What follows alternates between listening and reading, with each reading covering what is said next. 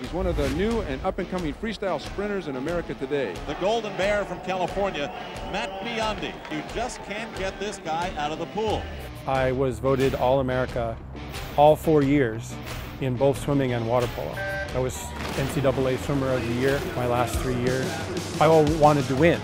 I wanted to beat the person next to me. I wanted to be number one. 41.87, a new American and NCAA record.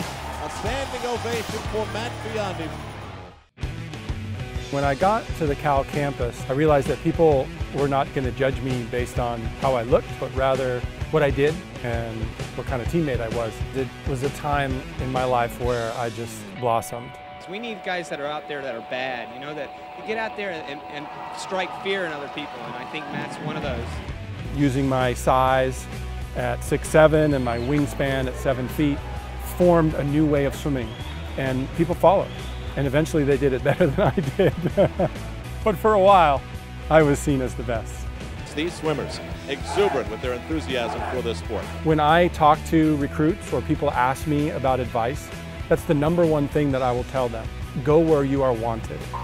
And of course, go where it feels right. You see the campus, you see the people that are on the campus, and you say, yeah, these are my people. And I felt that way when I was at Cal.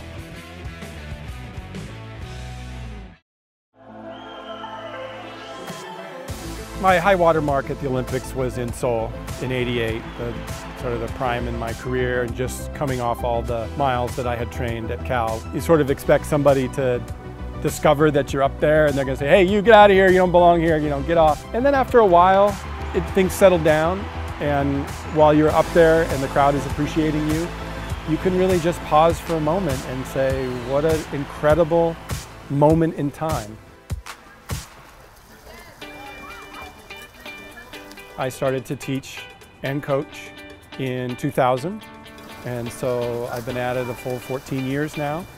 It's much harder to be a coach than it is an athlete.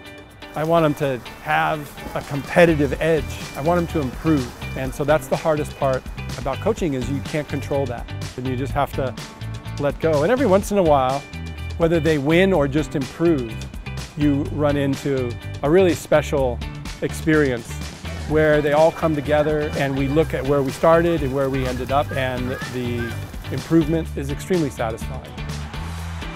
To this day, looking back, to win 7 medals in 1 Olympics, I wonder, you know, how was I able to do it?